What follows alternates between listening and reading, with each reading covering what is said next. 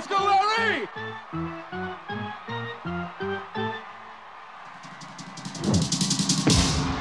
Strike three!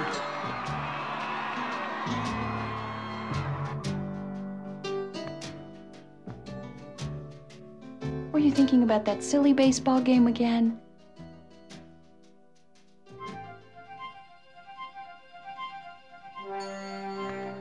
So you really think your life would have been better if you'd hit the ball, huh? A lot better.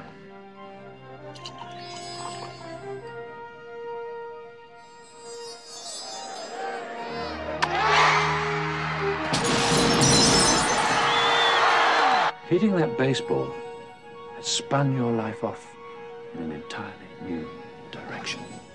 Your life's been changed. This is your house. Those are your children. And Cindy Jo is your wife. Happy birthday, darling. God help me. Who do these cars belong to? Well, they belong to you, sir. Get the hell out of here. As you wish, sir.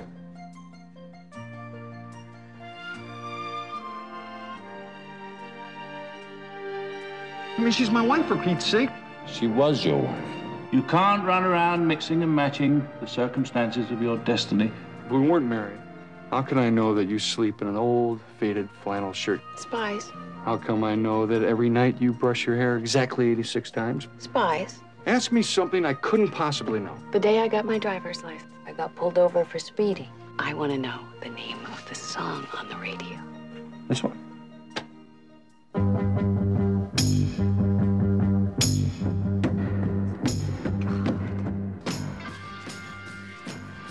I just want to be with you, like we were before. You didn't think everything was going to be perfect, did you? I guess it just wasn't meant to be. It was meant to be. Are you an angel or something? Not exactly, no. Hi, this is Sam. Oh, I wasn't ready. Just I'm getting my things. no. You can record me. I don't care. Do you want me to restart, or do you want that to be the intro to this episode? It can be the intro. Show how chaotic life is. Okay. We're watching a movie together, Mr. Destiny. Mr. Destiny, and let me tell you, Mr. Destiny, who's in it. First, if you like Mr. Destiny, you'd also like these movies. Taking Care of Business, The Principal, K-9, K-9-11. This is what they do, though. Separate They're Lives. not like movies. They just all have the same Only the Lonely. Yeah. Who's Harry Crumb? Wonderful. Because you know why? Why? He plays a bad guy in that movie. So here's who's in this movie. What? Jim Belushi, Yes. Linda Hamilton, Renee Russo. Michael Caine, Yes. John Lovitz, Yeah. Hart Bachner, Who? Hart Bachner, Yes. Bill McCutcheon. Who's that? He plays Leo Hansen in this movie. Perhaps you would know him from Steel Magnolias. He plays Owen Jenkins. Oh, yeah. Oh, he's her dad. Yeah. He's the house he gets to with her. Mari Chaikin, Yeah. J.O. Sanders, Yeah. Courtney Cox, Oh, yeah. Douglas Seal, who was the Sultan in Aladdin, and Santa in Ernest Saves Christmas. That one I never saw. So, unhappy Larry Burroughs sees what life could have been had he made that winning home run as a teenager. This movie's directed by James Orr, who directed... Jesus. This guy, James Orr, who directed this movie... I'm going to go through the 9 movies he directed. He my best friend. Well, I'm going to go through the movies he wrote. Yeah. Okay? He wrote them? Yeah, these are the movies he wrote. Okay. 3 Men and a Baby. Yes! Mr. Destiny. Yes! Sister Act 2, Back in the Habit. Yes! Man of the House. Yes! The one with Chevy Chase? Yes, the one with Chevy Chase. That's the one with... What made you watch that? Oh, yeah. He also directed that movie. Yeah. Yep. So that's James Orr. Wonderful. That's what he did in this movie. Let's learn a little bit about the trivia of this movie. Yeah. It's very similar to It's a Wonderful Life. It is. It's like that same movie. The office building that he works in is the former headquarters of R.J. Reynolds. This is the first of 2 movies about alternate timelines starring Linda Hamilton. Actually, it's the first of 3. Terminator, Terminator 2, and this. Yeah. Her name in this movie is Ellen Ripley. The same name as what's her name from Aliens. So, this movie was made in 1990. Distributed by Disney. It's a touchstone film. You know who loves this movie? Who? My cousins, Natalie and AJ. We rented it at a sleepover, like when all his cousins, we stayed at Uncle Jeff's house. Yeah. And we all loved it from that point on. Huh. It was filmed in Winston-Salem, North Carolina. Yeah. It received mixed to negative reviews when it originally came out. Yeah. Yep. It's a totally magical comedy. It is. Yep. Larry Burroughs. If you'd like to watch it and you're getting ready to listen to this, you can get it on Amazon Prime or on iTunes if you'd like to stream it. Ooh, boy, these reviews are not good. It's a wonderful movie. Those people are assholes. Roger Ebert said about this movie. Yeah. The plot has been borrowed from unimpeachable sources. It's based on It's a Wonderful Life, which was based on A Christmas Carol. It's about an ungrateful man taking a guided tour of his life and seeing how it could have turned out.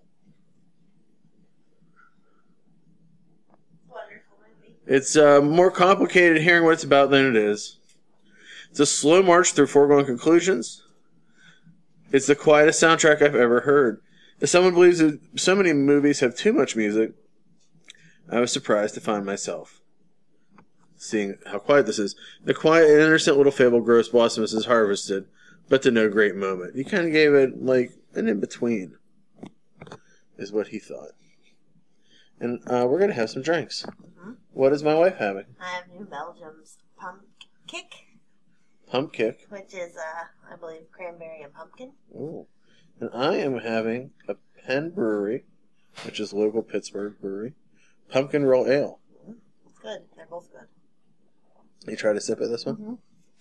This is very pumpkin-esque. It tastes a lot like pumpkin. I'm giving this a little breathe on the nose here. The Pump Kick is very good. Yeah. It has a very different taste, a more weedy taste than I think they're both good. I almost like this better than pumpkin. pumpkin. It's because it tastes like a pumpkin roll. You're my pumpkin roll. Oh. Baby's pumpkin roll. What's the alcohol content on these? Not very much, I would think. Yeah, probably like 4.5. It's pumpkin time, everybody. In September. We're recording Tell this. them how many pumpkin spice lattes I've already had. I know at least one yesterday. 2. You've had 2 already? 1 a day. 1 a day for the rest of the year. Good one, though. That's like a tax. Baby, One or the other. baby, you do what you want. The only thing I ask you to do is not watch so many episodes of murder shows, because then my wife gets convinced. Last night I was laying in bed making out with my wife, and every couple minutes like, "What was that noise? Well, that was last What was that noise? What was that The night noise?" before, I couldn't sleep because I thought someone was going to break in. No one's breaking in. No one's ever broken in here before. Because they know Teen lives here. They do. That vicious little Loch Ness monster lives here. So, Mr. Destiny is today's movie. Have you seen Mr. Destiny? If you have and you'd like to comment, as always, I say this every show. I should just record it and just play the same sample. Leave leave a message on Podomatic. You could put it on the YouTube link, or you can email bnsaboutmovies@gmail.com. That said, the other day on Podomatic, we had 56 listens, which is our record. That was for Rob Zombie's 31. And not a single person commented? No, not a single person commented. A lot of shares, though. A lot of people were excited to hear about it. We had some nice people say nice things. I think the next episode, I'm going to do a special episode where I just read Sherry Moon Zombie's Wikipedia page. That's going to be my, what do you call it? Yeah. What's funny is I was looking through pictures of them. Yeah. And for as much money as they have, Yeah. you know, where you would think you would have some money from being a singer and all, Yeah. they don't dress very well. That's his style. But, like, there's designers that sell his kind of clothes that make it look like his style, Yeah. but he still doesn't wear it. Like, he's much more of a Kmart kind of guy, or garage sale. That's okay. Yeah. She's She's not that great of a dresser either. I think she's pretty, Yeah. but I don't know. She dresses like Avril Lavigne outside of her movies. Yeah. Mm-hmm. Do you think people like that? I think she was a big fan of the Abby Dawn collection that Avril Lavigne sold at Kohl's. Is that how you know you made it when you... When you have a collection at Kohl's, yeah. Or it's how you know you've lost it when that's the only place that will sell your shit. Huh. She was in a movie called The Scissoring, Part 2. Ew. Sherry Moon Zombie. Why are we on her thing? I'm just talking about it. Oh. She's not here. Oh, yeah, she's the evil queen in it. Nobody else that... Now, do you think that's her real name? No, her real name's listed here. What is it? I don't know if she'd like me to reveal it. Cindy... Sherry Lynn Skirkis. Skirkis! Yep. She was raised in Torrington, Connecticut from a young age. She moved to California at a young age. Was she married before? Does not say. Through her 20s, she was a model and a dancer, and she appeared in many music videos. These were mostly for her then musician boyfriend Rob Zombie, who she married in 2002. On Halloween, the same year she began acting, landing the role of Baby in House of a Thousand Corpses. That would be Teen's name in my movie. She's also in Toby Hooper's The Toolbox Murders. Farther next to her film role, she was in one episode of Californication and one episode of CSI Miami that was directed by her husband.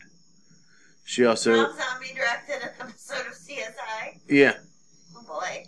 She also has her own t-shirt line. What's it say? Total Skull, her own line of short sleeve and long sleeve t-shirts for men and women, as well as hats, hoodies, masks, bandanas, and scarves. Masks? Yes. Here's her trademark is a shrill laugh. Yeah. Frequently cast by her husband, Rob Zombie, slender figure, blonde hair. What do you think your trademark is? My gut. No. My laugh. What's my trademark? Your cuteness. She was a dancer and model appearing in Playboy in December 2005. Mm-hmm.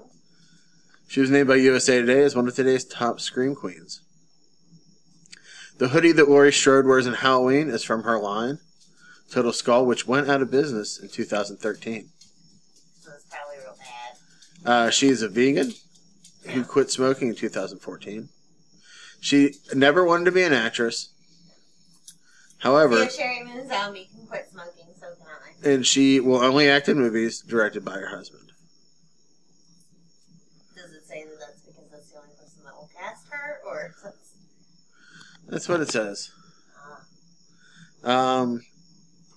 She used to make tank tops under the name Kitty Moon. She loves making clothes.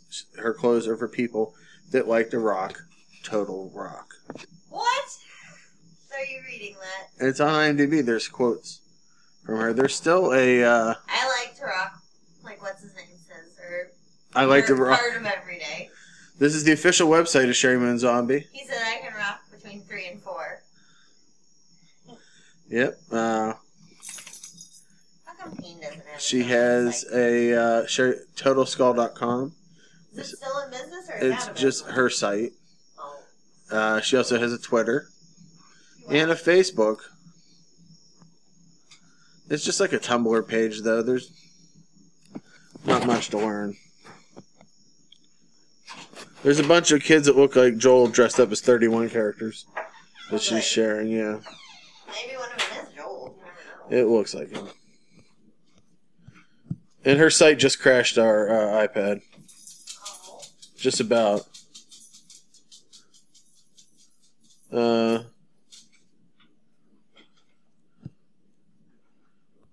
Let's see what else. Oh, yeah, there's some pictures of her. She looks more attractive out of the makeup she does in the movies. I know. But, anyway, we're not going to go to war with these people. I feel like we should sometimes. But, no, we're not going to. We're going to watch Mr. Destiny instead. We got better things to do. We have better things to do. We have better things to do. We're going to watch this movie. She's on the website Who Dated Who. Who did she date? I'm looking it up right now. She has, oh. Interesting. What? She has been married for 13 years to Rob Zombie. Before that, she was rumored to have dated Angelica Lewis. Who? Angelica Lewis? Who's that? It looks like she's just a Normal American personality. It says. Let me see. She used to date Dr. Diane Carter, Joe D. Messina, Shelby Lynn, Gail Lewis. It seems like somebody that just put themselves on this site. Let me see. This lady here, Angelica Lewis. That's who she used to date? I don't know if that's true. I think somebody put themselves. I think you can add yourself like a Wikipedia. Because that same person wouldn't date all those famous women. No, I think this is who you want to date. No, it's not.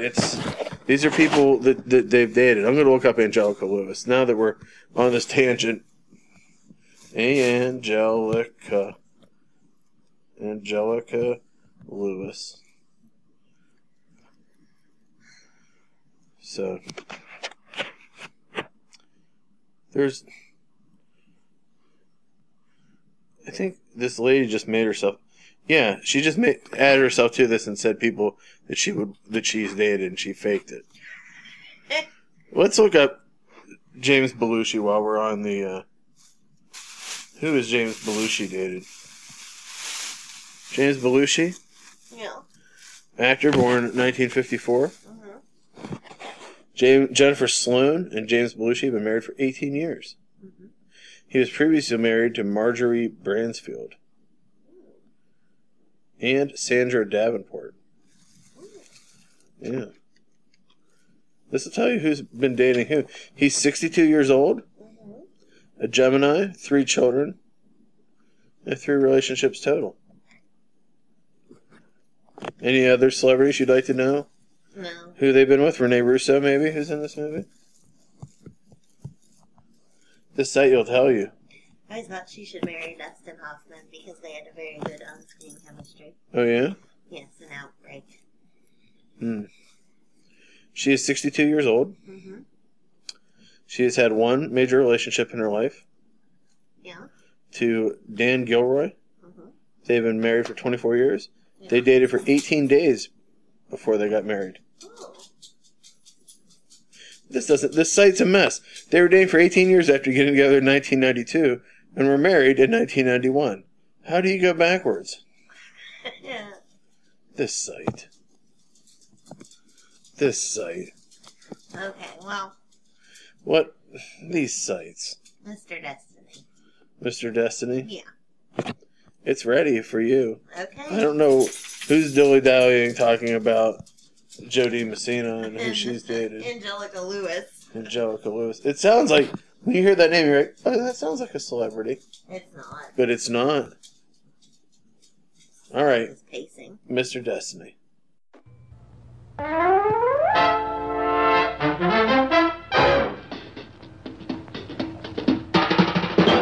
time is now, the time is here. Now's the time for a bite of cheer. A tasty light where the price is right. Well, look here, you'll dig this sight. The moment's handy for a piece of candy. Just name your brand, they're all so grand. Hey, what do you think of a nice cool drink? Or a big box filled with a popcorn thrill? Let your taste buds meet with an ice cream treat. Refresh yourselves, it's time to eat. So come on, folks, let's join the band as we all head for the refreshment stand. And have it ready to go. I have a whole folder of movies we haven't finished, like 3 Dracula movies. Yeah. Yeah. And that's oh, hi, welcome back to the show. This is Sam. This is Becca. I'm on my way to Youngstown with my wife, but I was surprised that we were going to do something. So pretty exciting. HE double hockey sticks. What? My baby, that's why I put him through. Ow. No. I want some sedentary. You just like a good sit. Give us a taste. Let's rest a bit. Give us a good sit. I live like my grandma. Yeah. And by that, all I do is eat chocolate and drink Pepsi.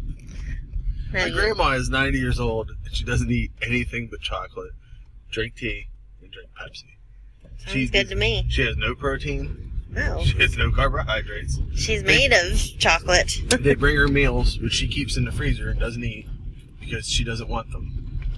They keep bringing them to me. They keep bringing me these meals, and I'm like, Grandma. Is it a free service, or does she have to pay for that? No, it's a free service. It's really nice they do it. Yeah. Like, they're, like, nutritionally good, and she's made them for me before. I'm like, I don't want to eat this meal, Grandma. It's for you. And it's for the old people. They're really good, actually. They're Yeah. not, like, Hungry Man TV dinners. Yeah. They're, like, legit, like... Food. Tasty food. Well. I don't want. She doesn't want anything but a cardboard box. She wants to just sit in the cardboard box. Yep. I often find that a good sit in the cardboard box would be good for me, too. Yeah. My back would feel nice. Put you in the fire. Bum, bum, bum. We're going past my favorite restaurant. Ragtime Pizza. Ragtime Pizza. Never been there.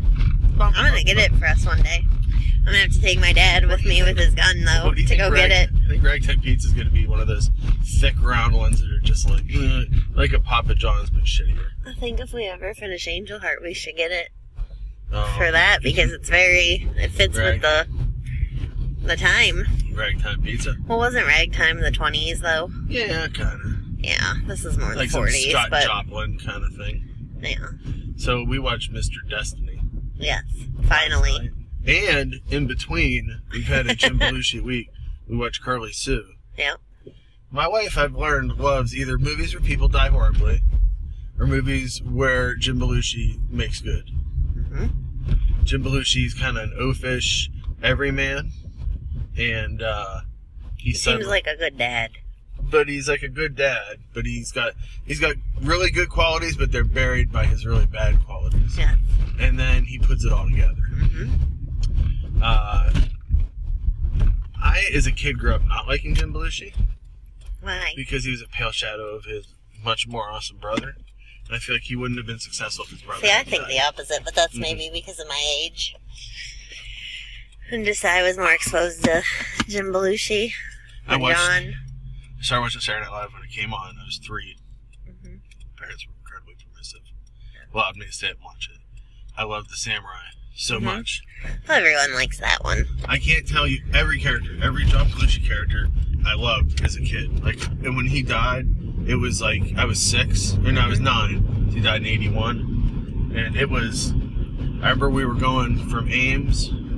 I was Murphy's Mart back then. Yeah. Murphy's Mart to Fisher's Big Wheel, which when it was still open, which is even what took over from that's closed now. They were the 2 places to shop in Elwood. I remember we were on our way to Fisher's and we heard it on the radio, and I just sat in the car and I was just so sad because like I never really had like John Wayne had died the year before, and that was really heartbreaking for me. Yeah. But like never had somebody who was like funny. Mm-hmm. Like that made me laugh die, and it just like it hit me really hard. There's a lot of deaths in my youth that hit me really hard, like John Belushi, John Lennon, John Wayne, all the wow, 3 Johns. Yeah. Whoa, that's what this episode's called. Anyway, so we watched Curly Sue, which is about he is a homeless father figure to a young girl. Yes. And how they put it all together. And I've realized, as we've watched a lot of movies this year, I hate the hero's journey so much. Because like because inevitably in the first part of the hero's journey that you're going to get to the hard part, which is where the hero fails and just everything falls apart. Because I love when things start to get good for somebody that nothing's been good for, and then like I know They take it away. and that moment, like when he's in jail and just all that stuff, it's just all, and they take the kid away and all that stuff. It's just so, and I know it's going to get better, but going through that road, it's really rough. Rough road. It's a rough road. Bumpy road. It's a rocky road. Yes. Yeah, I don't like it. Fresh oil and chips. Fresh oil and chips. No guide rails. No guide rails. LordandLady.com. Yeah. Does anybody know about that out there? Or are we the only people that... Isn't it you said photography? It's like a wedding... planning? Wedding planning site. It's like, hey, if you don't want to go to the knot and you're kind of crazy... and this is not to be racist, but the knot sounds like it's for white people, and Lord and Lady sounds like it's for black people. Can I tell you a horrible story? Yes. Okay, so last night we were wrestling, and in the match, Beastman was getting... No, I should have been out with him all along, but it wouldn't have made sense if I was out with him all along. Yeah. So there's one point where he was getting ganged up on, and it was 3-on-1. Yeah. So I came out to even the odds up. Now, what should have happened is I should have came out, had a little flurry of offense, and those guys cut me off. Like, I even had a chair at one point, so they should have used their numbers against me. None of them knew what to do. Yeah. Okay? And I'm like, so I gave my back, and I never give anybody my back in a match. I gave my back, and like, I'm going to hit Bone Crusher with the chair, and I was like, fuck, I'm gonna have to hit him. Because these guys were not jumping me. Finally, they jumped me. Anyway, they're supposed to... I'll jump you. Nah. They're supposed to tie me up in the corner with these ropes. I'll tie you up in the corner. Every time I've ever been tied up in a match, it's never worked. Because, like, unless you have, like, handcuffs that work or something. Get some? Yeah. I'll talk to my cops down at the Unimart and ask if I can have a pair. But you know what I mean? Like, unless you have something that's made for it, it never works. It always looks stupid, and you always have your thumb up your butt. It's just, like, so dumb. So anyway... I'm upstairs, yes. What was that, from The Shining? No, that's the thumb up your butt. Red rum up your butt. Yeah. Tub up your butt. Yeah. So anyway, my baby... Snug up your butt. So I'm upstairs in the locker room talking with these kids about how to do it. All they can find is a rope that's about this long. Yeah. Yeah. So I wouldn't even tie up Dean. No. So he's like, how do you tie up someone's wrists? And I'm like, well, you put their wrists together, and you go... Where was I when all this was going on? This was like my dream match. I know, and you bind them over. You didn't tell me all this was going to happen. Yeah, I said, just put them, I'll have them over the buckle, I'll feed you my wrists, just tie them over, and here's how you do it. Yeah. And this kid was like, little black kid, Chris is his name. Yeah. He's like, fumbling around doing all this stuff, and I'm like, he's like 23, 24. And I'm like, have you never done any S&M? And he was like, I did once with a girl, and it made me feel like slavery, and I got really upset and cried. And I was just looking at him, and I'm like, really? He goes, yeah, I had some culture identity issues. And I was like, okay, like, well, you could tie me up and you can get it all back now. And he was like, okay. Yeah. It was the weirdest conversation. So, like, everybody in the locker room went, it was like needle skip at a movie. Yeah. And everybody went, what? Like, it was like that kind of moment. That's funny. I said, you should have been doing the tie-in. Oh, I forgot my thingy. What thingy? The PennDOT thingy. Oh, I guess do we have any cash? We can get some. Do you have your pay from wrestling? I actually do. Oh? I was looking forward to saving all of it and putting it in the jar for the year to see how little I make, but... I can just tell you that. You don't need to do that for... It's going to be an experiment, but it's okay. It's over. It's an experiment over. Anyways... Curly Sue. Curly Sue was about a dude who was on the streets with Curly Sue. Who he helped take care of because her mother was not in the picture anymore. Was she dead or in Florida? Or she's dead. Dead in Florida. Yeah. He had a one-night stand with her mom. They threw that in so we saw Jim Belushi as a virile person. Yes. And then he ended up with... What did he say? He was once... Most people get a STD. I got a baby. Yeah, and then he raised her from a baby, so he was essentially her father figure. He'll be her daddy. Yeah. you'll be the one that loves you. And they had come up with all these schemes in the meantime of making money or getting things for free, and Yeah. he on purpose gets hurt, so he'll get hit by a lady's car and it looks worse than it is. But then he gets hit twice by the same lady. Yes, and the second time was truly an accident, and she feels bad, so this rich lawyer lady takes them into their home, and she starts to see that Curly Sue needs education, she needs taken care of, because obviously she's a child. She doesn't know how to read. She doesn't know how to read, she can't spell, so she gets very concerned. And they put this lawyer lady up in the beginning to be like this tough... She is. She's a career woman. She's a career woman. Late 80s, early 90s. Donna Karen wearing career woman. She's got a shitty boyfriend. Every 80s movie starts with a powerful woman that still has a shitty boyfriend that just mistreats her. Yeah. Yep. And then she ends up inviting them to stay in, after a couple of events that happen, she ends up inviting them to stay in her home for as long as they need to get back on their feet. And she ends up falling in love with Jim Belushi and wanting Curly Sue to be her own. Yeah. And then it happens. Yep. There's some negative parts of the hero's journey that happen along the way. Yes. Some jail time, some mistreatment in a French restaurant. The only thing that's weird about this movie is, to me, there's a lot of slapstick. Yes. There's like a lot. It was bad. I mean, it came out as a kid's movie. Yeah, but there's a lot of like people get punched. It's like wow, wow. People get hit. People get hit by like cars and just get back up. Doors hit people in the face and they sell them for long periods of time. It's violence was not violence in the 80s. No. So it was funny. It was funny. And I think that a lot of kids did these things and got hurt. Andrew. My cousin Joel used to do everything that kids did. You know, they would be like, put warnings in things. They're like, why would you put a warning in that? Like, put cookie dough in the VCR. He did it. Andrew was the same way. Me, I was like, Mom's gonna kill you. Yeah, I know. And I let it happen. You know what? I had such a fear of my mom. And I think it was a healthy fear. That I would never do these things. I'd be like, because I would just know, I'm like, that is stupid. Yeah. Why would I do that? Like, other kids would be like, oh, destruction, embrace it. Well, no, we did bad things, and we knew they were bad, but we only did them to the point where, like, my mom would just find out. Yeah. Because if she found out, it would still be okay. She'd be like, oh, you're never allowed to do that again, and that'd be it. But if she told my dad, and... I don't really know. It mostly, my parents were together so much that there was never a moment where it felt like both of them always knew. And it was like, it was more, would my dad care? Probably not. Well, he would probably just, because my dad liked a good sit more than anybody.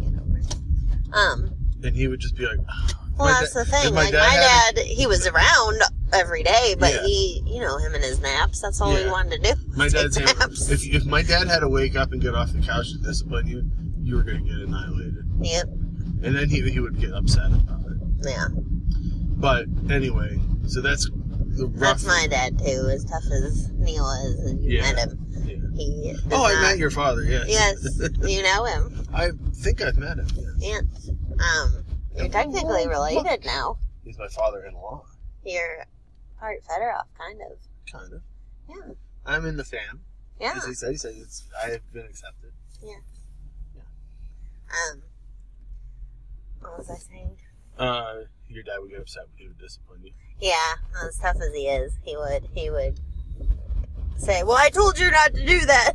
He'd get sad. And he would blame us. Like, my dad just had the threat. It was our fault that he was beating us. No, my dad had the threat of the belt. He would take a loop at a time. Yeah. And if I take this off, I'm hitting you with it. And for me, I had a big imagination. I'm not saying Noah doesn't. Noah's more cunning than me.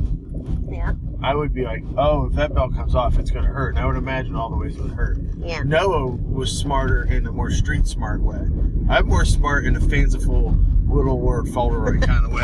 You know what I mean? Like, I sit in my room and dream of imaginations, and Noah was out there on the streets. When he was like, younger than you. Yeah, Noah's like, look, he's never hit me with the belt before. He's only threatened to. Obviously, he's never going to hit me with the belt. And then he would push it until finally he would get hit with the belt. You hear one crack, and then you see my dad walk out of the room crying, and Noah would either be upset, and then after a while he's like, that wasn't that bad. Yeah. And then he got used to the belt, whereas I heard the sound and imagined it was worse than it was. Yeah. So, my dad would always also take Noah upstairs to a room. It was like going to the gas chamber. If you had to go to my dad's room, like it was like his closet room, bedroom kind of room for the longest time, while Noah was still home. That was my dad's room, and it was all padded. Yeah. It was like, my dad snores so loud. Yeah. They just put like a twin bed in that room. It was freezing in there. What is he, Aunt Frank? Well, no, because that's the room they kept the retarded kid in before my parents got out. Oh, God. Because they had like a kid that they wouldn't, because in the 50s, the richer people that lived in the house. Is this still going to work through the tunnels, or should I have stopped No, it works. Okay. It's just on the phone. I was thinking the same thing. Yeah, so they kept the mentally disadvantaged child in that room. Oh. Yeah. And your father? No, it's just my dad's room. Oh. But if he took you up to his closet, 'cause that's where he kept his belts, he would get a belt out, and he would like snap it like that. Usually that was enough to get you to settle down. Yeah. And that's it just got mouthy. Yeah. And then would just like today.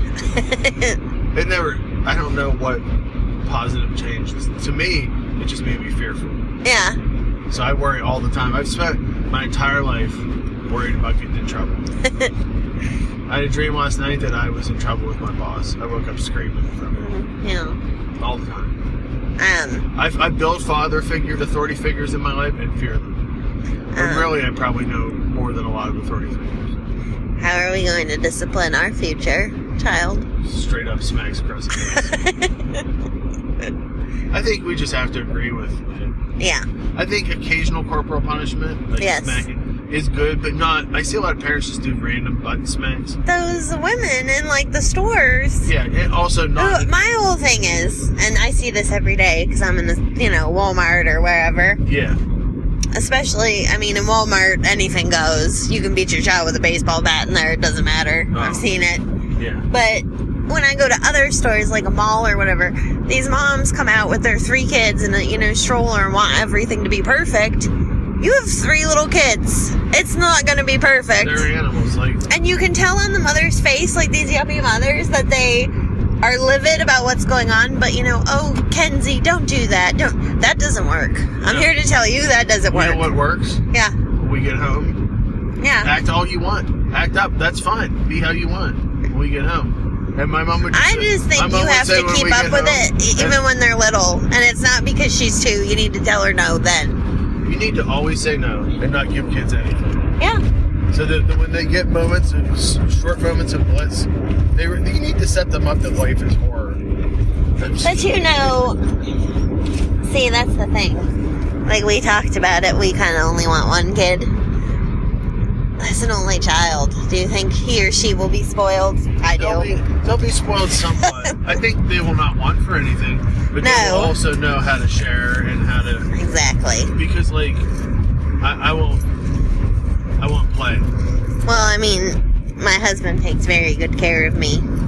Like today, for instance. But I can only imagine how he would take care of a baby. That baby's gonna be his daddy's baby. Yeah. I can see it. But, anywho.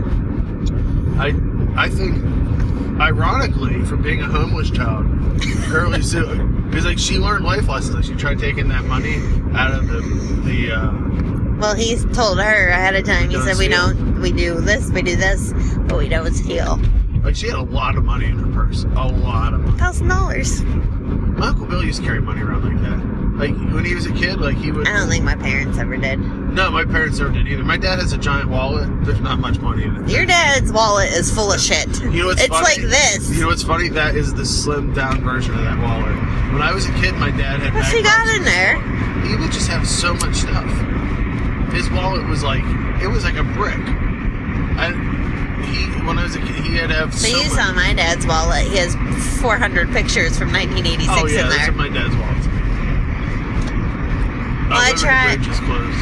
No, you can go that way though because you're gonna take veterans. Oh, okay. Liberty Bridge caught on fire. And they keep saying it's every week, not opening, not opening. I mean, it takes them fucking how long to do this? It's gonna be a year. Yeah, it's gonna be a year. Traffic in Pittsburgh in the morning, horrible. It affects every single direction now. Because it does, because no matter which way you're coming from, even if you don't take the Liberty Bridge, all the people who do are affected and they're in your way then. Well, the first day the bridge was closed, it took Matt at work 2.5 hours to get to work. He got caught in the middle of it. Now what he does is he goes the whole way through Green Tree, comes up through Mount Auburn, and comes through the back way. You have to. Yeah. Take Bigelow. Well, with me, like, it's probably an extra 10 minutes, but like for work and stuff, I just go to the turnpike. Yeah. Because I'm avoiding all of this and going around it. I was going to tell you on the way home, like from Ohio and stuff, just go the whole way to the turnpike and in. Yeah.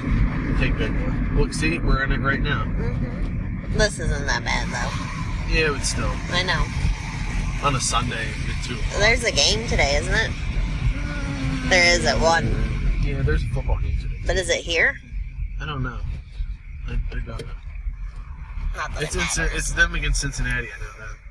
Yes. I only know that because Harambe jerseys were not allowed to be sold by the What is that?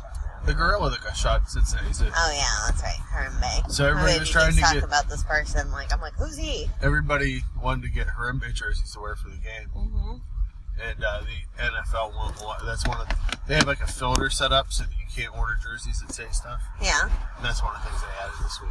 Oh. Yeah. Can I have it say Sam's Girl? Yeah. Oh. Look at that. No, Michael Vick played for them. I will never wear a Steelers piece of clothing again. Houday Harambe. That's what the other shirt I just still appalled. That's good. They don't give murderers a chance to play football. That's Hey, the same thing, in my opinion. If you don't, here's what I love about football. You can Beat your wife. You can beat your wife. Kill people. Kill animals. But god damn it, if you don't stand up for the national anthem, people are going to set your jersey on fire.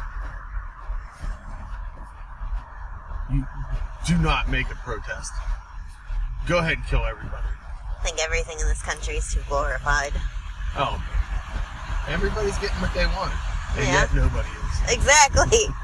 Do you like all these dick faces that are gonna go down to the end and try and get in? Oh, there. If you let one of them in, I'll get out of That the guy car. was just standing up on his bike. He looked Did you see his outfit? Fast and the Furious. He looked like a mime from the Cirque du Soleil. Maybe that's what he is. Maybe he's practicing. Here's what my I hope he dies. I have a Cirque du Soleil question for you. Yeah. You're from. I went to a bunch of them. You've been. Yeah. Most people in Middle America love Cirque du Soleil. Wouldn't you agree? Yes. Like people come from like All the over. Bible Belt and they're like, oh, we saw Cirque du Soleil. It was wonderful. Yes. These are people that hate gay people more than anybody else. I know. Yet Cirque du Soleil is without a doubt. Most of it, to be honest, when you look at the programs, there's probably, out of like a cast of 50 people, 10 adults and 40 children. Oh, yeah. Like everybody, most of the kids are like 16, if not younger. Yeah. But you know what I mean? It's like everybody's in stockings and it's creepily uncomfortable. That's art, I guess. Oh. You know, and they're just excited to be getting culture. I guess. It's just weird. Yeah. That's Andy. It's Keyboard Cat. Yeah. There's a billboard now, if anyone knows Keyboard Cat. Ooh, that's actually the second Keyboard Cat. Yeah. The original Keyboard Cat died. No. Yeah, well, he was like 20. But I love Keyboard Cat. Yeah. Anyway, I guess we should talk about Mr. Destiny. So Mr. Destiny is another Jim Belushi movie. I want to hear your view on this.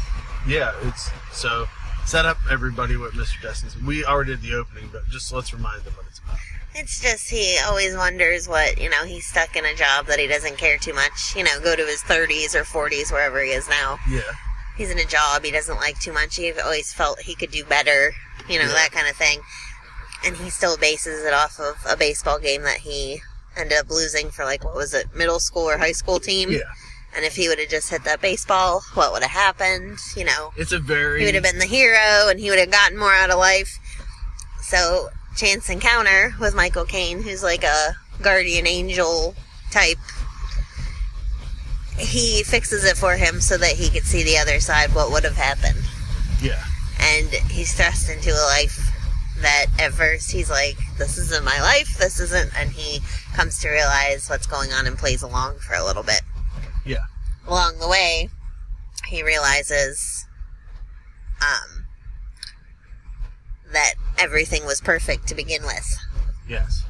And he should have never wanted to change it because he lost all the things he loved. And then he fucks up his new life by trying to get back his old life.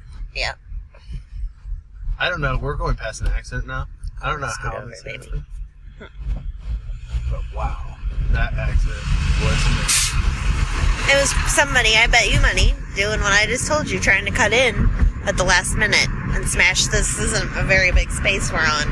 Probably smashed in together. So,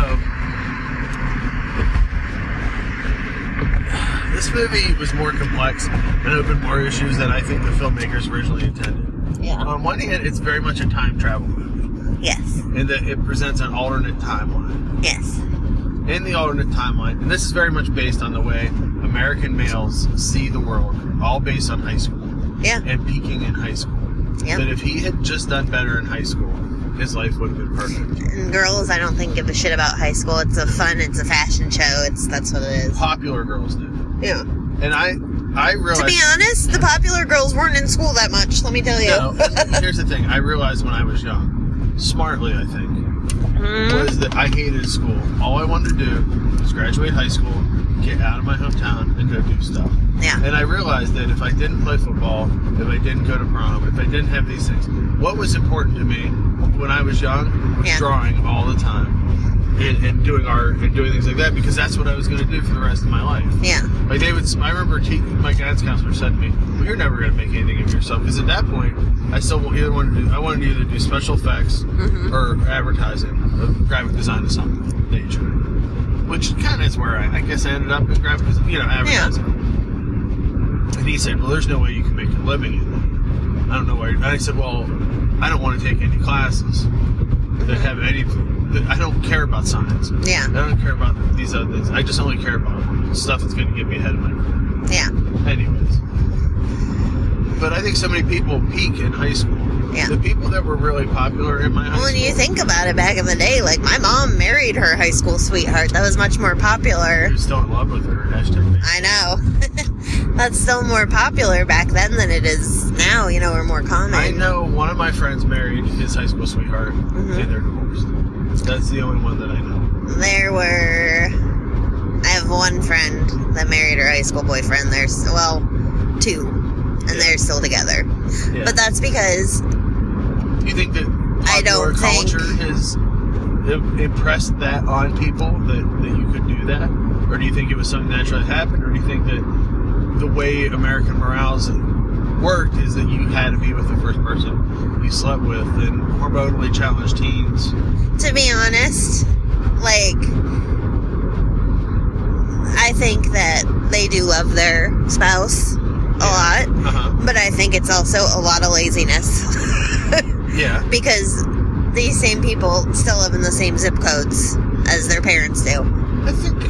No, it's laziness, and it's wanting that comfort of, the same thing over and over again. But I also think that my parents left, went to college, and they came back, but I think back then it was a little different that you could make a life in a small town. Yeah. Versus today it feels like you can't. They feel very stifling. Yeah. Like, I don't think, especially with the mills and how, I'm just speaking of my hometown, I don't think Elwood City felt as stifling in the 70s as it does now. As it does now. I think now you have to get out. You can go back there and live there, but you have to work in the city.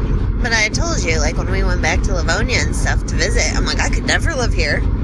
Yeah. There's nothing there that attracts me to it anymore, and it's just so funny to me that I lived there, the first huge chunk of my life. Yeah. And thought it was okay.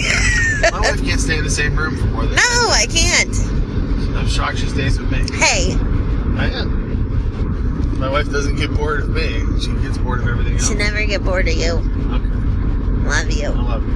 Very much. I love you. But it's like, that's town felt like Elwood. There's one business.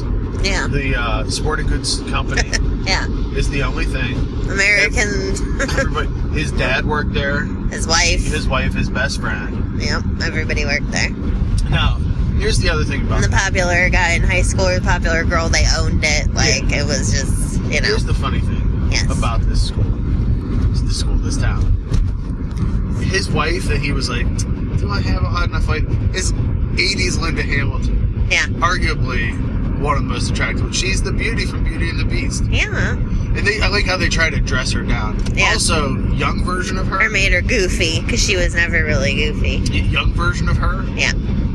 Way hotter than all the other kids. Like, I know. She's supposed to just be like the goofy girl. Well, I told you, she looked like she was 25 when they were in middle school. And since this is the 80s, like, that girl's got short hair. She's unattractive. Yeah. Maybe not. Yeah. Anyhow. So back in high school, he misses this pitch. Mm-hmm. And he sees a flash right before it happens, which is never explained. Right. I think Yes. that Michael Caine's character is Coyote God, the Native American Coyote God. Yeah. Who's the trickster, like Pan.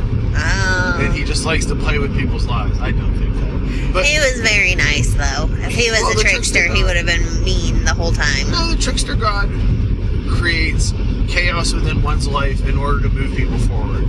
Yeah. So he's not mean, per se. Oh. But, that said, this is a very guy movie. This is my theory on this movie. Yeah.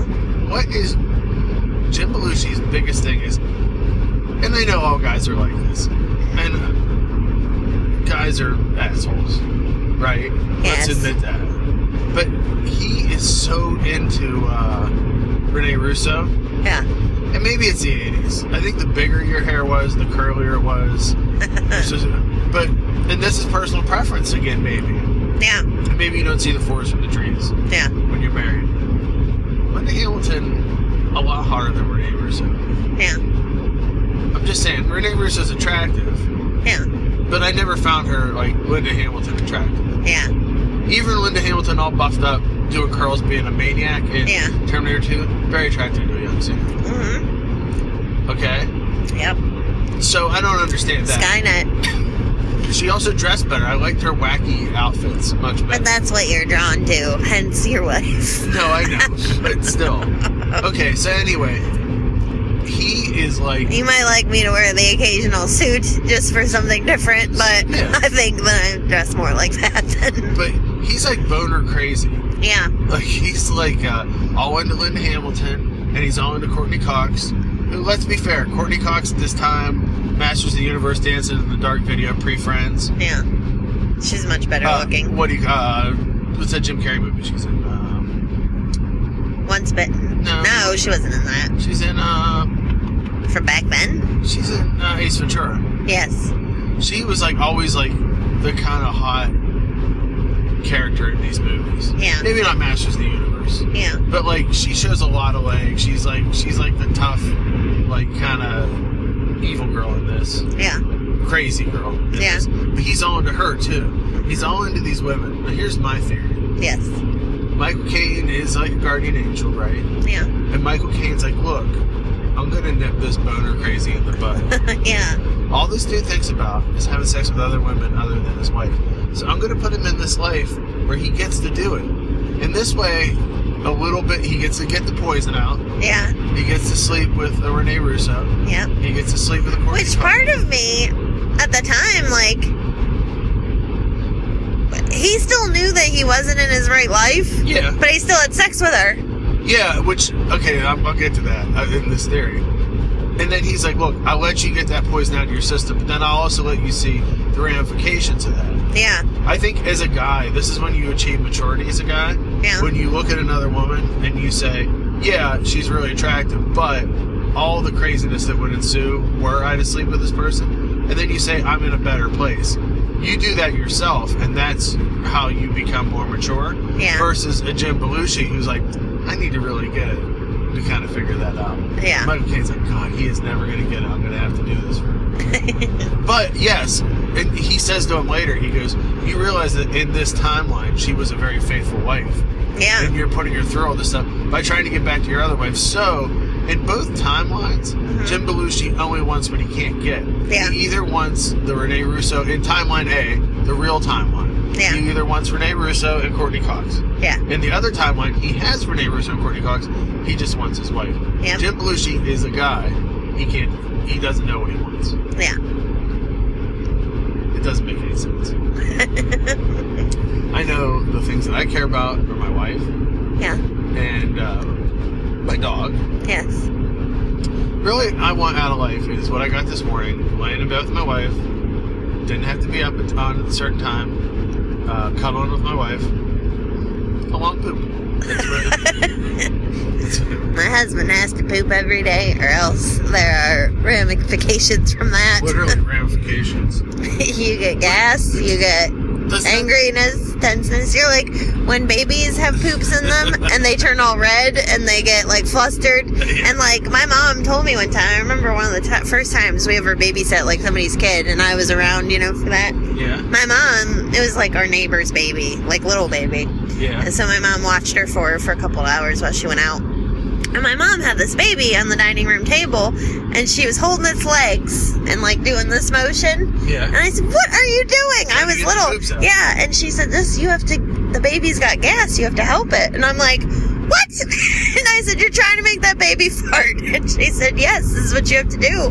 And she's like, "I did it to you too, and your brother." And I was like, "Oh God." I would just bang my head off the table until I would. My baby. Sometimes I try it on him, and it works. I push his legs in and out, and he is more comfortable. Okay, anyway, back to the point of this. I think that there is a moral here, but hidden within that moral, obfuscated within that moral, is that Michael Caine lets him sleep with someone that isn't his wife. Mm-hmm. And he gets away with it, and he still learns a life lesson. Yeah. And then later, like, he gets all kind of like guy about it when Renee Russo's like, "I wish I would have had something for your birthday." He's like, "You already gave me so much." And he's like, "I saw her in purple lingerie." Yeah. And then I told my wife what he did to her. My wife got offended. Yeah. I said he raw dog boned that. Which no one in the world knows what that actually means. All the guys that listen to this right now are giggling. Of the 16 to 17 people that listen to this. If you were to talk to your guy friends, would you tell them that you raw dog boned your wife? No, I wouldn't. I don't really talk about that with my friends. Good. It's none of their business. Exactly. Yeah.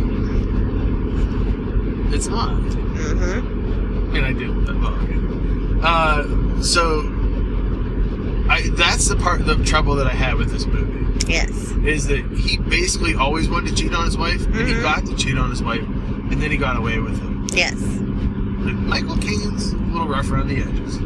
I did like the end of the movie, the best part, because like they had set up a bit earlier, and whenever he first met Michael Caine, he's like, "Have I ever met you before?" And he goes, "No." He goes, "Oh, you're that kid." Michael Caine knew him. He didn't know Michael Caine. Yeah. And then we went backwards in time to when he was in the stands after losing, and he met Michael Caine. But Michael Caine, I think, here's the crazy thing, right? Yeah. Michael Caine is like Dr. Manhattan in The Watchmen. Yeah. He exists on all planes of time concurrently.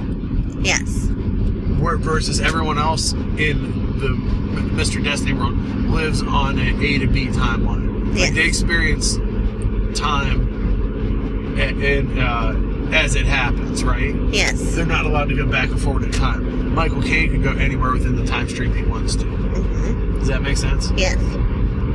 He's non-linear versus everybody else is linear. So after putting his life back together, Michael Caine goes backwards, fixes time, creates the flash before the pitch so that he misses the pitch, and then sees him in the stands and tells him that his life is going to be okay. Yeah. And he's still a grumple. And he's like, "What do you know, old man?" But once he gets to the time in his life where everything's good, he's going to go back and relive that entire timeline, go back through and have to make the choice again.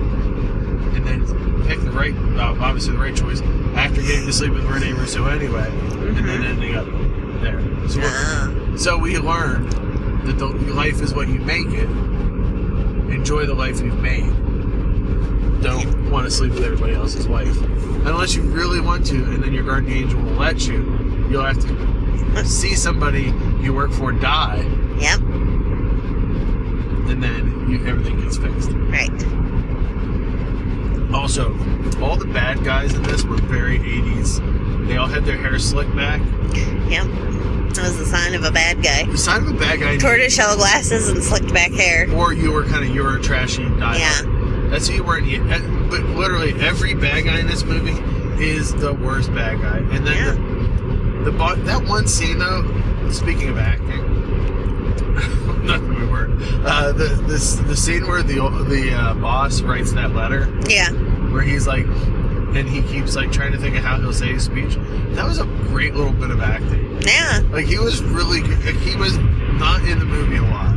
Yeah. He had this scene where he was golfing, and then he had another scene where he was trying to get into the room and couldn't figure out how to get in the room. Yeah. But that scene where he was writing the letter, it was really nuanced, funny little slapstick comedy. I really liked it. Yeah. And that guy being a really old actor, you wonder if that's how he is in real life. Because with younger people, you could tell, like, they're acting or they're putting on a show. I think he was just a good actor. I think so. Yeah. I think that he did that was a really nice little bit in that movie. Yeah. Also, I forgot that what's his name in this movie? John Lovitz? John Lovitz. Yeah. I like that John Lovitz in the bad version of the timeline, in the darkest version of the timeline, option B, looks younger than he looks in option A.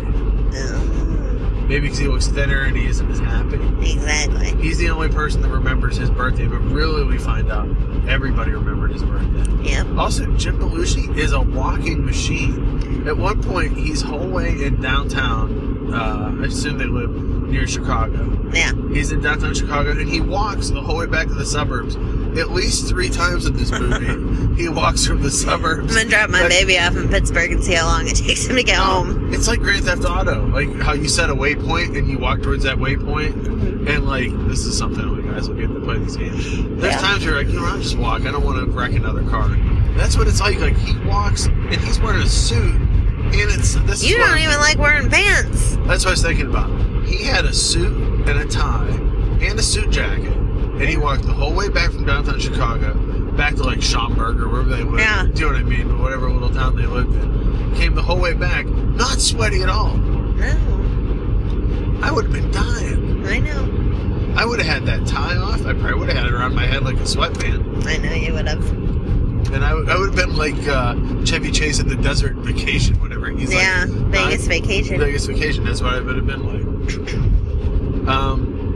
But how many times have you seen Mr. Destiny? Probably 50. Did you watch it with Natalie? Natalie and AJ. You watched Andrew was too young. But it was a movie you guys watched. Yes. Here's the other problem I have with the movie. Yeah. In the parallel time, in the secondary timeline. Yeah. In timeline A, Renee Russo and Cement Head, her husband, have no kids. Yeah. Seem to have an okay relationship, and she seems like she's kind of bored in it. Yeah. Do you know what I mean? How she comes and talks to all the guys and flirts with them? Yeah. And Cement Head just kind of go. In the secondary timeline, she's happily married to Jim Belushi. Yeah. And has fulfilled what every woman wants and has 2 kids. Yeah. She's actually happier in the second timeline, yet Jim Belushi still only thinks of himself and picks the second timeline so he can be with his first wife, negating and killing those kids from existence. Yeah. Yet he is the hero of the movie. Yeah. Those kids are also presented as ugly cappuccino drinking children. Here's what I love about this movie when it came out. He's drinking this drink, and he goes, "This isn't coffee." He goes, "It's cappuccino." And in my 2016 Sam timeline version, I go, "Oh yeah, of course everybody knows what cappuccino is." I forget when this movie's made. I'm sure when it came out, people were like, "Kappa what?" Why would people drink coffee and milk together? Like today, like if 2016 Sam was... If your wife didn't have it, she'd be dead. If I'm in the past now, and I'm drinking a can of coffee, people are like, "What's in that can?" And I say, "Coffee." Nuh-uh. Yeah. Yes, a can of coffee. Is it hot? No, it's cold. You're drinking cold coffee? This world's crazy. Yeah. That's what that felt like. And like he goes, "Well, it's good, but you kids drink this? We drink it every day, Father." Yeah. Also, he was upset. He also bitched his wife out hardcore because he didn't get Wheaties. Yeah. In the past. Yet in the alternate timeline, he doesn't get Wheaties. He pulled a little Sam Panico No. during the Wheaties speech. I never yelled at you like that. He wasn't yelling. He was, what do you mean you didn't buy Wheaties? I've never said that to you about things. I don't need Wheaties. I don't want to go to the waterfront. Well, I also don't want to go places. That's different than not wanting things. I've often told you I'm tired. I don't want to do things. Yet, I inevitably soldier on and do them. Because you're a wonderful man. But, yeah, he's pretty much a dick to his wife. No. So, the hero of this movie, a dick, an adulterer, a child killer, and he made the right choices because of somebody who may either be a trickster god or an angel. Yep. So what do you give this movie? Give it an A. An A? Yeah. I give it a B-. Okay. I think it was good. I think, what other Jim Belushi movies are left for us? Canine? No, the one where he has a dog? Yeah, but It's that's like not Turner and Hooch. That's, Canine. what's his name? Is it Canine? Something blue. Oh, yeah. Can't remember him. I'll look it up on my other phone. What other... We'll load up Jim Belushi movies and we'll see which other ones we'll watch. Because I kind of want to know what else he's doing. Because I know he had a TV series about Jim. Yeah. I watched it. It was actually good. Was it? Yeah. I forget who played his wife, but I liked her. Oh, what's her name from Melrose Place? Courtney Throne Smith or something. Courtney Throne Smith. Yeah. You know what I hated about Melrose Place? Is that they all worked in an ad agency and nobody did shit. Yeah. Then again, it was like half most ad agencies. Yeah. Would you play a lot of a video game? By the way, just a comment, not about this episode. Yeah. I've been playing Just Cause 3 a lot. Mm-hmm. To the fan listening to the show. He was in According to Jim. Yeah. And then he was in, I forgot that, he was in that Defenders show. It was only on for a year, but that's the one they filmed at, my cousin, not the law firm she works at now. Yeah. But the one she worked at before that, it was called Cristalli and Sajiz in Las Vegas. They did all celebrities pretty much in high profile cases. So like you remember that Ted Binion murder, like Binion's Casino, it was huge. Yeah. Like they defended the lady who, they were defense lawyers, like they defended different celebrities in high profile cases. Yeah. They shadowed them for the show. So Jim Belushi and Jerry O'Connell were in Alexis's office for months at a time, and they worked with them. You know Jerry O'Connell's mom taught Beetlejuice in high school? Taught what? Beetlejuice. Oh, what's his name? Yeah. Yeah, she was a special ed teacher, and she got beat in high school. And she used to take him to their house for dinner. So Jerry O'Connell grew up with Beetlejuice. Oh. He was in a movie called Red Heat in 1988. Oh, with Arnold Schwarzenegger. Yeah. That's one of Arnold's first missteps, he said. Curly Sue was 1991. Yeah. Working Stiffs, 1979, with Michael Keaton. Okay, I remember that. Beetlejuice. Hoodwinked, which was a kids movie in 2005. Yeah, it's an animated one. Wild Palms. Oh, yeah, the TV series. 1993. Show Me a Hero. Let's see. Mr. Destiny, 1990. Ghost Rider, 2010. He was in Ghost Rider? The Ghost Rider. Oh, Ghost Rider. Yeah. He was in Jingle All the Way. Yes, he was. He was in K911. That was the one with the dog. Yeah. The Principal, 1987. I loved that movie when it came out. He was in Hey Arnold, the cartoon. He was in Taking Care of Business in 1990 with him and Charles Grodin. Pittsburgh Sun? Yeah. He was in the Disney movie Underdog. Oh, yeah. He was in Once Upon a Crime, which I'm still trying to find. You'll really like him in there. And that, he's married to Sybil Shepherd. She was really... You know what's funny? When she was on Moonlighting, they always shot her with a different lens. And I told you, the people in that movie, it's like all my favorite people in one movie. Jim Belushi, Sybil Shepherd, Sean Daly, what's his name? Richard, I can never think of his last name. He was a commercial guy. Richard, no, hold on. Richard Lewis. Oh, Richard Lewis, yeah. From... John Candy. Oh, yeah. And what's her name from Flash Gordon? Aura. Oh. She plays John Candy's wife. Oh. You gotta get this movie. Return to Me. Okay. Who's watching the kids? Who is watching? Joe Somebody. Little Shop of Horrors. These cars here, baby? Yeah. Those are the auto show cars. Oh. We're going past the car thing. Is that why you can't see them? They cover them so nobody can see them. Yeah. And so that no one takes pictures of them. Yeah. He was in a movie called Angels Dance. Traces of Red.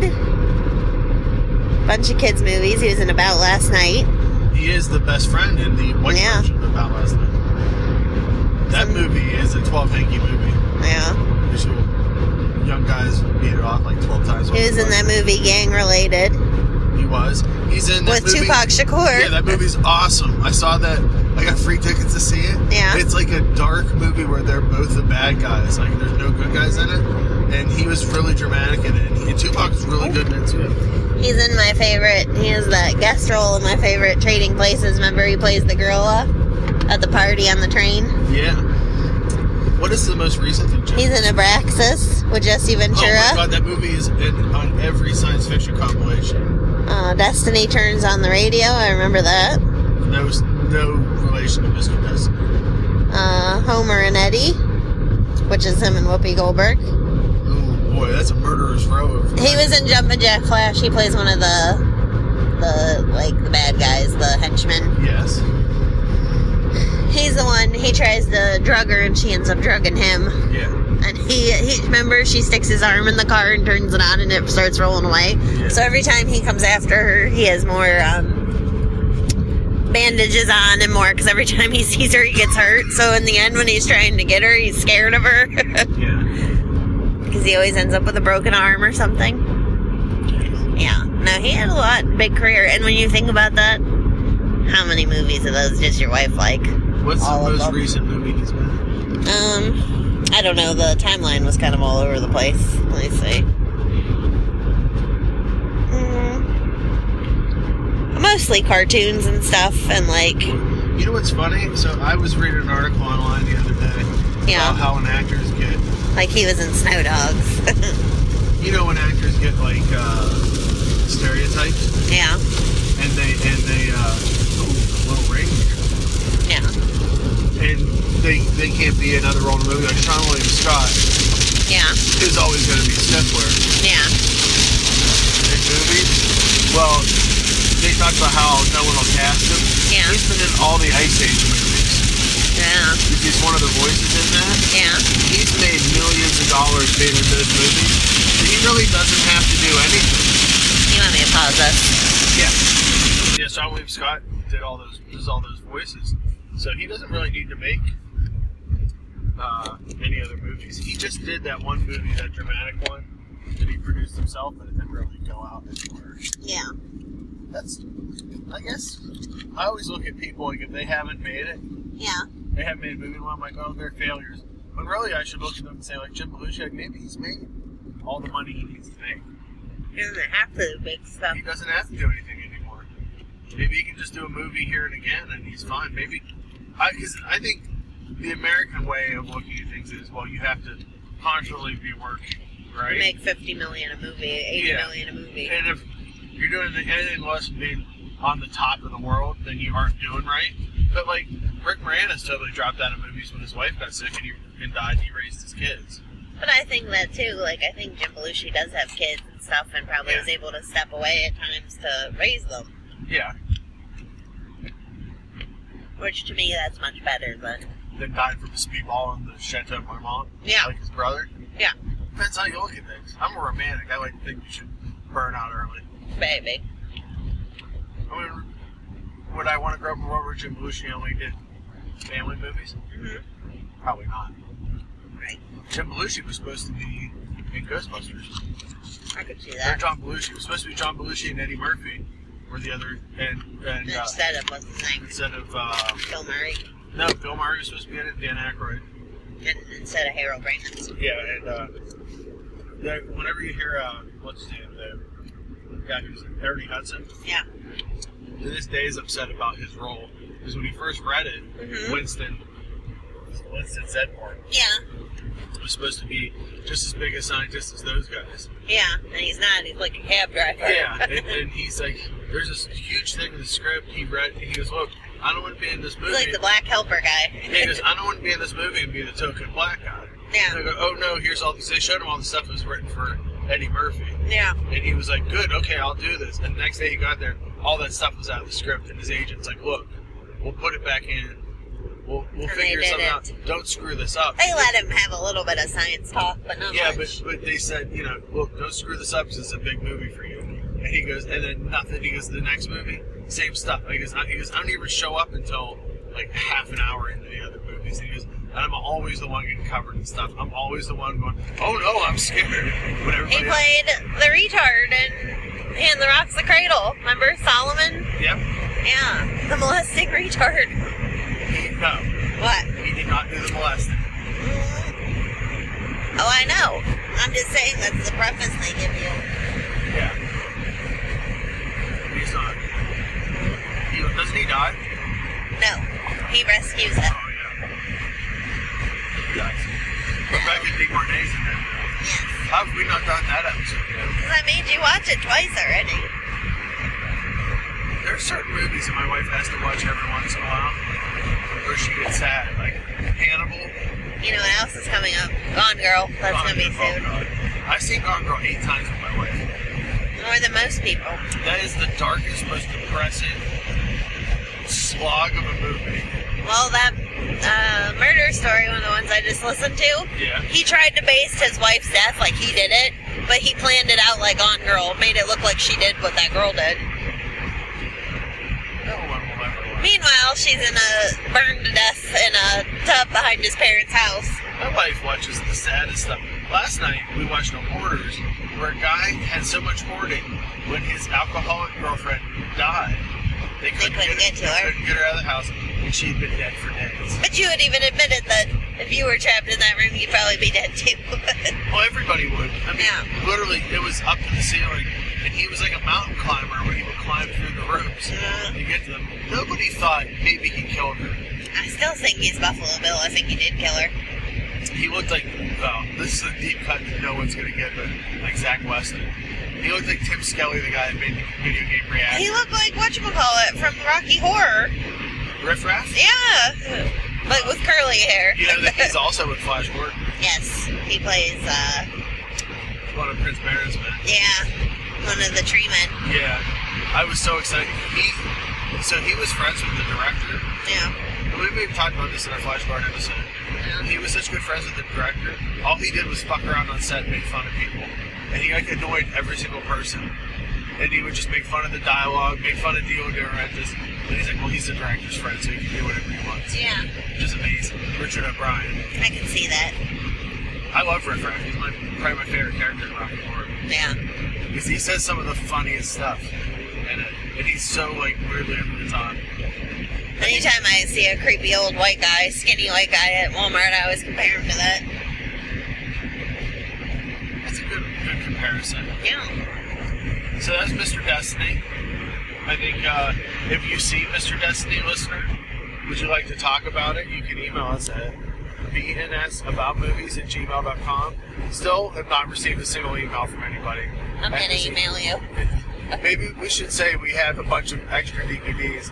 Would you like a copy of Hope Floats? We can give you one. We should have a contest. The first person to email us gets a copy of Hope Floats. Tell you what, the first person that emails us gets a copy of Hope Floats, but you must do an audio review and send it to us to do as a guest episode with us, where we'll watch Hope Floats, and we'll include you on it. Maybe if you live close enough, you can watch it with us, and we'll hand present you your copy of the movie. You can also comment, if you saw this on Facebook, comment right below. You don't get a copy of Hope Floats if you do that. You can comment on the YouTube link. That'd be great too. You can also find us, if you found us through iTunes, you can find us on iTunes at BNS About Movies or bnsaboutmovies.podomatic.com, which is our host site for BNS About Movies. Anything you'd like to add, beautiful wife? I love you. I love you too. Anything you'd like to plug? my husband. Oh, I'd like to fuck my wife. In the great state of Ohio. We're almost there. We're 9 miles from Ohio. Yay! Thanks for listening. We'll see you at the movies.